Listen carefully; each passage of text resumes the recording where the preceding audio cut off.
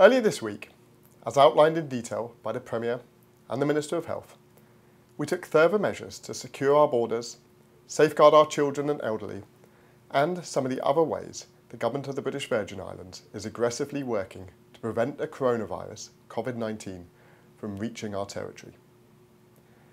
Yesterday morning, the United Kingdom Minister for the Overseas Territories, Baroness Sugg, made clear that although the United Kingdom government faces its own challenges stemming from the coronavirus, they are also in the process of procuring medical equipment and other support for the British Virgin Islands and other overseas territories as they respond to COVID-19 in the short and long term.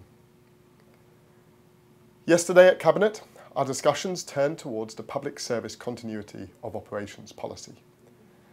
Given the circumstances that we could potentially be faced with, it is critical that we ensure the day-to-day operations of government can carry on without interruption while still protecting our public officers and those we serve. Our priorities are to ensure that we maintain critical government operations to the public, that we reduce the risks of transmission among staff, that we protect public officers who are at the higher risk for adverse health complications, and that we minimise adverse effects on wider services as we work through this period. This means that as public service leaders, we are doing our utmost to ensure that our essential services deemed most critical for the continuation of government and the territory are sustained throughout, or resumed rapidly after any disruption of normal activities. Through our continuity of operations plans, we will continue to assess our level of preparedness as a government and a territory. This will see our plans for procedures and schedules to adjust activities, personnel, and new processes being established to curtail the risk of or any potential spread of the coronavirus. At the present time, public offices will remain open and plans will ensure the continuity of operations. Measures will include remote working and flexible work arrangements. Measures will be put in place to protect both the public and staff to minimise risks. This includes halting public ceremonies and limiting numbers for face-to-face meetings and using remote technology instead. Public officers in high-risk groups or with medical conditions will be protected by working remotely. Special pandemic leave provisions will be put in place and considered in a compassionate manner to allow for quarantine and to recognise the extra challenges for public officers who care for children during the mandatory closure of schools. Foreign travel restrictions are already in place for public officers. The Deputy Governor has also issued a circular with the necessary details to guide the continued functioning of the public service.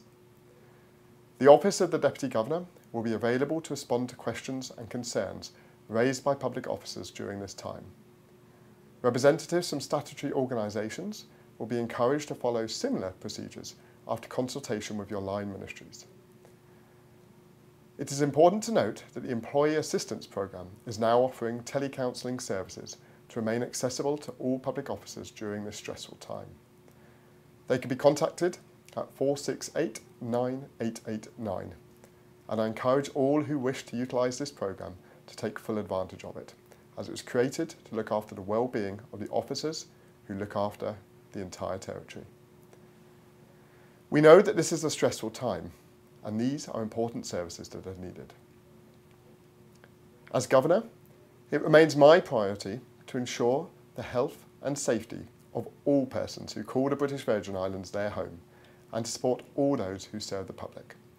I will continue to work with the Honourable Premier and all of Cabinet in this regard. I would like to thank the Cabinet, and in particular the Minister of Health, for ensuring that we support our public officers, who are a source of strength and continue to work diligently to execute the mandate of the Government.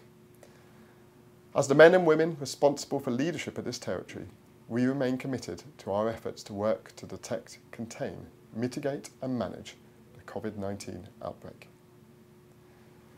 Finally, I would like to thank all public officers and those in statutory agencies for all that they are doing and will do to protect and support our territory as we deal with the challenges of the coronavirus.